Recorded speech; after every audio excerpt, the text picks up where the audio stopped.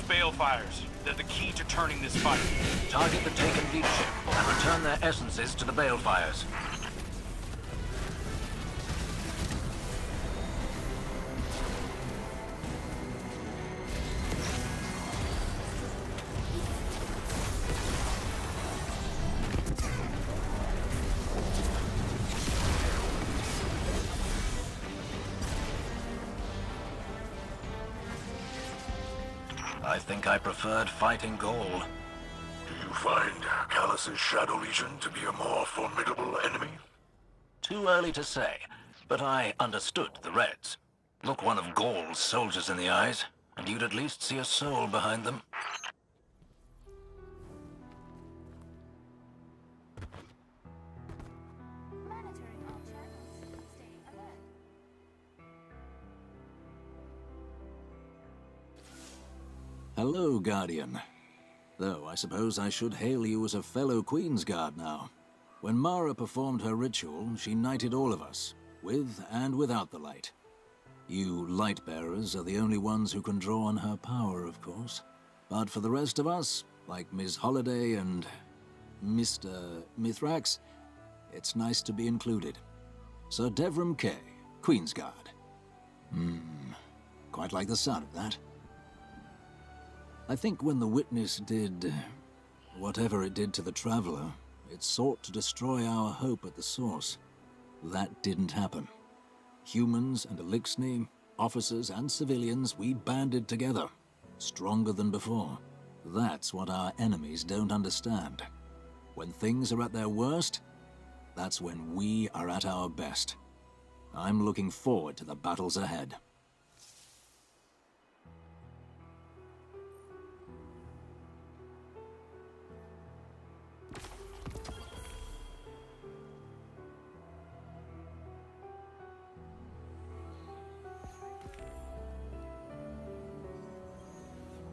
Devrim, I had heard of you before our first meeting.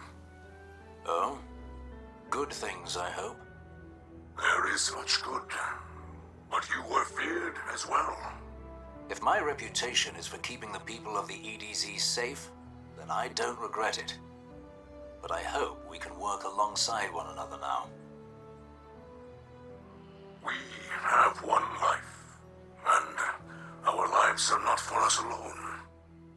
Mine is for my daughter, and my house. Yours is for your partner and your people. We share much. Outside the city, we can't always depend on the Guardians. And the Traveler has been somewhat inscrutable.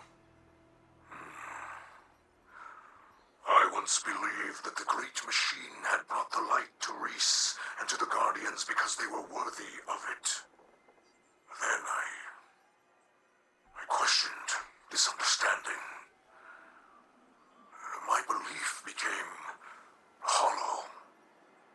I felt a great loss. But I have found new purpose. There is worth in our actions and in our spirit. It is in how we use our one life. We must let that be our light. Our people protect one another and do what they must to ensure their safety. Now we can do so for each other, human and Elixni. Yes.